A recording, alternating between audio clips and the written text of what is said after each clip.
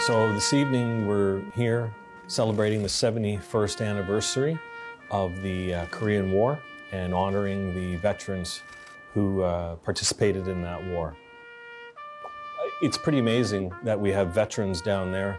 I would have to say the average age is late 80s, early 90s, and it's amazing to see how thankful they are for the contributions that other sending state nations made.